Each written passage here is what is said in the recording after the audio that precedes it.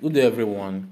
In this video today, I will show you how to take photo in Google Lens. So to do this, firstly, what you have to do is just to open your Google Lens app on your phone. So let's just click right here, as you can see, Lens, click on it to continue.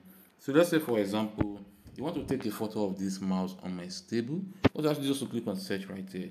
Then click on, as you can see, here is the mouse right here. Then you can then click on the search icon. So as you can see, to bring out this mouse and the price, as you can see right here, you can scroll down. As you can see, here is the mouse which I'm using right here. So you can just keep on scrolling and select any one of your choice. You can also use this for any other product. It's not only mouse. You can use it for flowers, for some other things which you don't know about. Just snap it, then you enter it, then it will bring out results for you. So that's how to do this. Hope this video helped. Please give it a thumb up and don't forget to subscribe to our YouTube channel.